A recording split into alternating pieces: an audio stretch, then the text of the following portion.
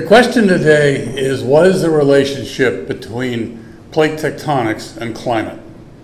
And I'm going to show you that it's a lot simpler than you imagine. The link is volcanism, but climate is changing much faster than most people ever imagine. Now, my key points are that climate change is controlled primarily by subaerial volcanism, that frequent major explosive eruptions cause incremental global cooling, that flood basaltic eruptions, on the other hand, cause sudden global warming, that sudden major warming followed by slow cooling occurs as often as every 1,000 years or a few thousand years in erratic sequences that are clearly not cyclic, they're erratic. This rate is very surprising. Plate tectonics determines which type of volcanism is dominant at any time, and these distinctive sequences of volcanism appear to provide another tool, much like magnetic anomalies, for interpreting the geologic record, including cross-correlation and dating. Now, aerosol-forming explosive eruptions, like the Pinatubo eruption in 1991, typically occur above subduction zones. They form aerosols in the lower stratosphere that typically cool Earth for about 0.5 degrees centigrade for about 3 years. All the major eruptions in written history show that same kind of 0.5 degree for 2 to 4 years, depending on the size. And this cooling is global because the aerosols spread globally. Now, the climate effect of this cooling is determined by the number of eruptions per century. The lower diagram is showing sea level modeled based on the temperature of the ocean, assuming that there was cooling following Krakatoa of about 0.5 degree for 3 years. And what you can see is that the effect is still seen 100 years later. And that as you add more and more volcanic eruptions, you increment the ocean cooler and cooler. So if you get about 5 of these eruptions per century, and you do that for tens of thousands of years, that can cool the ocean down into an ice age. On the other side, we have aerial extensive flood basaltic eruptions. This is a picture of Barðabunga in 2014 in Iceland, the largest of this kind of eruption since 1783. These typically occur in rift zones in Iceland and the African Rift and other places. They deplete ozone, warming Earth globally many degrees within years. And the climate effect is determined by the duration and aerial extent. Now, this diagram shows the annual average ozone at Arosa, Switzerland in mid-latitudes. And the reds are labeled volcanoes, but what I want you to look at is the 2 lowest points in the ozone. The ozone has been depleted since 1927. We're following the Pinatubo eruption in 1991. And then following the Eyjafjallajökull-Grímsvötn eruptions in Iceland in 2010.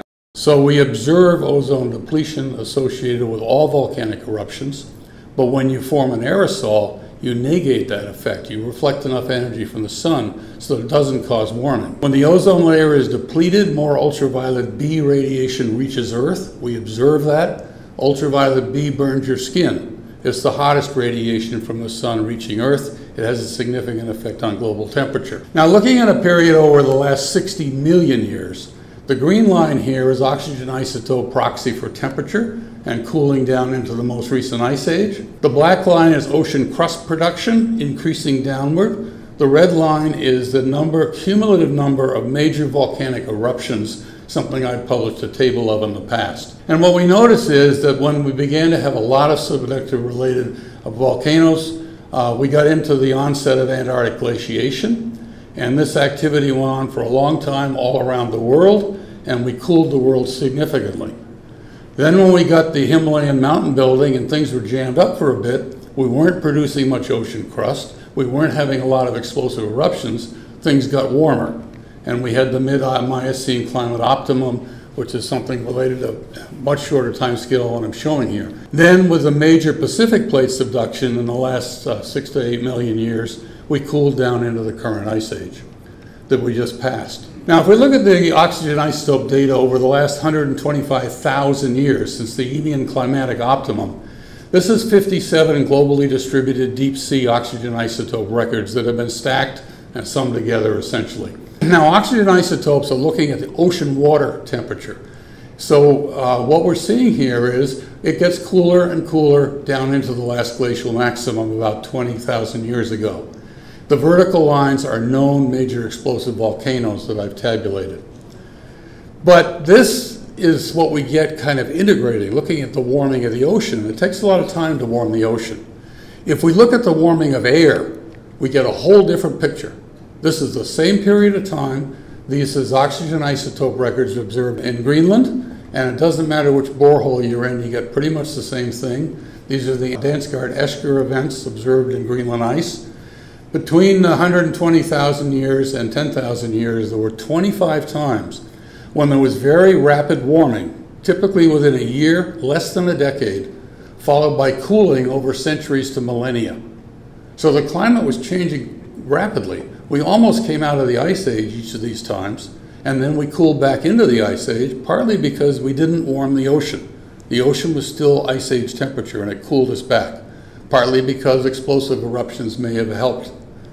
And if we compare this to the other curve I showed you, there's a similarity, but the details are quite different. And one of my most important points today is that climate has been changing from cool to warm to cool again within thousands of years throughout the geologic record. And what we see is sudden warming, slow cooling in erratic sequences. Now, if we look over just the Holocene, this is the same oxygen isotope data from the Greenland ice. And what we see is that every time there was a peak in warming, there was an associated flood basalt occurring at about the same time. The most recent one we had with the recent warming since 2014 was Barðabunga in Iceland. It covered an area of only 84 square kilometers. But the algae eruption in about 900 years ago covered an area of 800 square kilometers. And this was the beginning of the medieval warm period. And what we talk about in the medieval warm period is what you see there under the number 968. The Roman warm period occurred about 200 BC. And it turns out that the most recent basalts in the craters of the moon covered an area of over 700 square kilometers, and they were at that time. We can go back through all these time. It's not just one eruption that causes it. There most likely were several, but I've identified at least one in each case. We do know at the end of the last ice age, what we did observe in great detail, 25,000 years on the left, 0 on the right, was that when we warmed out of the ice age, shown in green, there was major volcanism. It's the greatest amount of sulfate, volcanic sulfate, observed in the Greenland ice at any time. And that says that warming out of the last ice age had a lot to do with volcanism. We can put our fingers on these volcanoes. They're in Iceland. And it turns out that 12 of the best dated 2 years of table mountains that are basaltic volcanoes under ice were active during this time, and they ended activity by 9,500 years ago. Now, if we go back into the Paleozoic and we look at brachiopod habitat temperatures, the nice thing about oxygen isotopes is we're looking at the temperature at the time this little critter lived. So we've got good time resolution. We may not get an actual date for it that clearly. But what I wanted to get across to you in this diagram is the confusion. You look at the amount of, almost every sample you have is at a different temperature. And we're looking, the bottom scale there is 0 centigrade on the left and 40 centigrade on the right. There's huge changes going on all the time. Now, there was some ice ages in here in blue, and that was integrated over everything. But from time to time, throughout geologic time, everywhere when we look in detail, we're seeing from cool to warm to cool again. It may involve glaciers, it may not. We're seeing that change occurring in thousands of years. Now, some examples of the big flood basalts are well known. The Siberian basalts covered an area of 7 million square kilometers. This was the biggest extinction in history, 96% marine species, 70% terrestrial vertebrates. The Central Atlantic Magmatic Province, when North America and Africa moved apart, 11 million square kilometers, major extinction.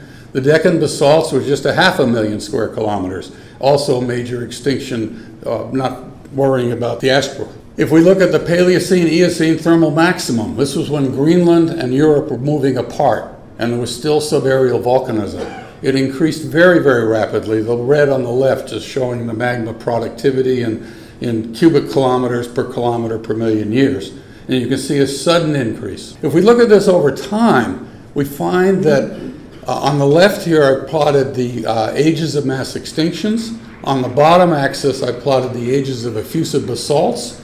And what we notice is these big effusive basalts that I just talked about are at the end of the Permian, the end of the Triassic, the end of the Cretaceous, the end of the Paleocene. These are major climatic events that change climate and change species, and that's the kind of thing we look at in the geologic timescale. They're typically at the ends. So if we look at the geologic timescale, you'll notice again that the Siberian basalts are the end of the Paleozoic, the Deccan basalts the end of the Mesozoic, and throughout time we can see that many of the time changes that we observe in the geologic record are associated with major flood basalts. An excellent book by Richard Ernst that looks at over 200 of these basalts. Many of them are in the Precambrian, and they would have a lot to do with modeling the Precambrian from the talk we heard before the last one.